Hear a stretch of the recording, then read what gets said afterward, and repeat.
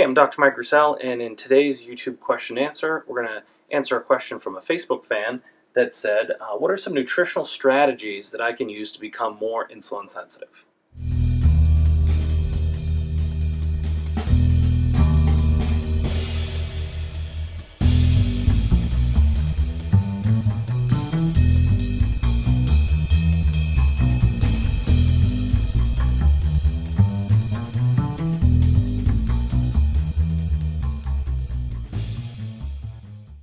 So when it comes to insulin sensitivity, your number one biggest bang for your buck strategy is weight loss. If you want to improve your insulin sensitivity over the long term, losing weight is the most effective thing that you can do. So make that a priority. Getting lean is going to make you more insulin sensitive.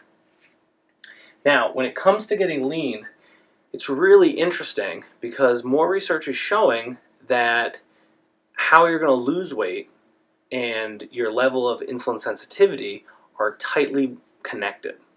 So specifically I want to show you one study that shows how insulin sensitivity impacts weight loss. Because if you want to lose weight in the most effective manner, you're probably going to need to restrict carbohydrates. While if you were very insulin sensitive, it doesn't really matter and you can just lose weight with lots of different macronutrient ratios. So let's look at this. What you can see here, this is a weight loss graph from the A to Z study, which was a large-scale 12-month weight loss study, which pitted a lot of the very popular diets, Atkins, Zone, Ornish, and then also the Learn diet, against each other to see what elicited the greatest weight loss. So as you can see from the graph, based on the books, which this is easily the most creative graphic I've ever created, but you can see that with the Atkins diet, after 12 months, participants lost the most weight on that diet compared to the Zone, the Ornish on the far right, or the Learn or kind of the control diet. So what was really interesting here is if we look at the next picture, the researchers wanted to look at the impact of insulin sensitivity on weight loss. So what they did was they took, in a secondary analysis, they took basically the extremes of carbohydrates. So the Atkins diet, which is the lowest carbohydrate diet, and then the Ornish diet, which is the highest carbohydrate diet. And what they found when they looked at those two extremes and they looked at insulin sensitivity, people who were the most versus the least insulin sensitive, that it didn't really matter who lost the most weight, that it didn't really matter which diet you were on if you were in the most insulin sensitive group. So if you had the highest insulin sensitivity, you lost essentially the same amount of weight if you're on the Atkins diet versus the Ornish diet. So now it gets really interesting when you look at people who are the most insulin resistant.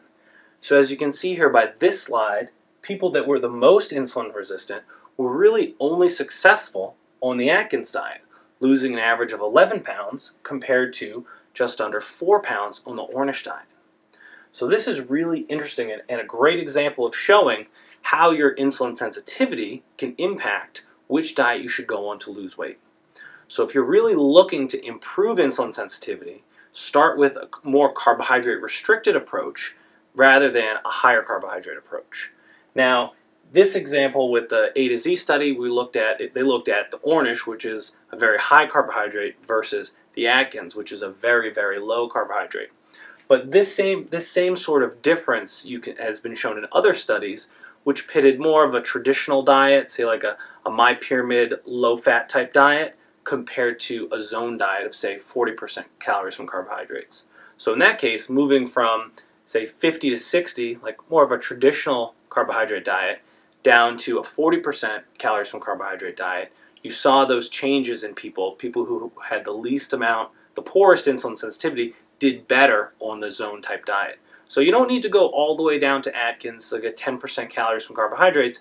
Just drop your carbs to, say, 40%, and you still reap those benefits, even if you don't have great insulin sensitivity.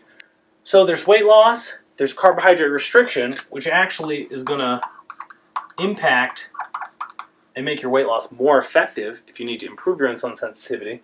And then the last piece is exercise. So these are two good long-term solutions.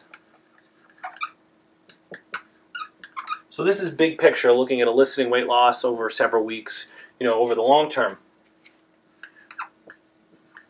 But exercise is really our short-term solution because you get an immediate increase in insulin sensitivity with exercise.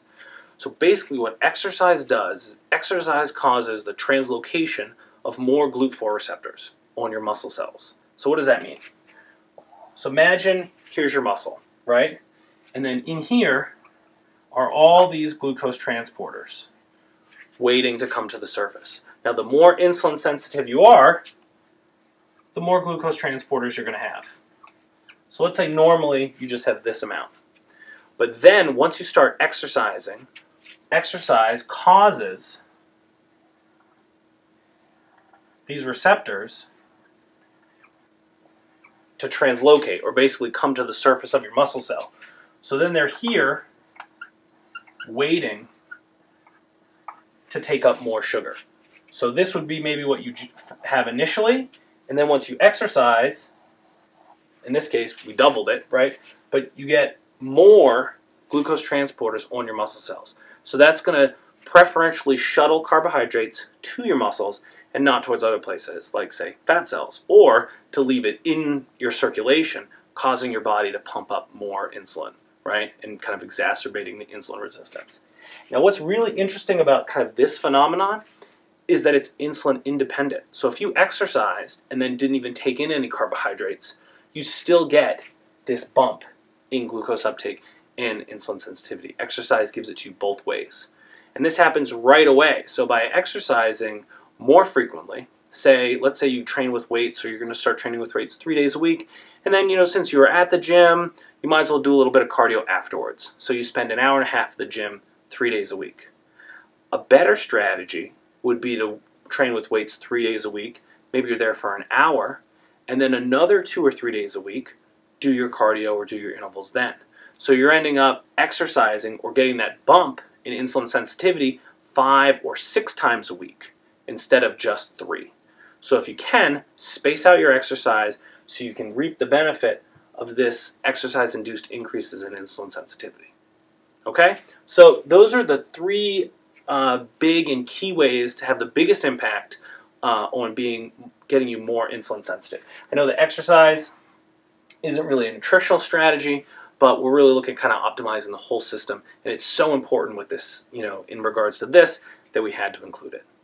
All right, so that's going to wrap it up for this video, looking at nutritional strategies to help you become more insulin sensitive. I'm Dr. Mike Roussel. Make sure you subscribe to the YouTube channel and visit my blog at mikeroussel.com. Thanks a lot and have a great day.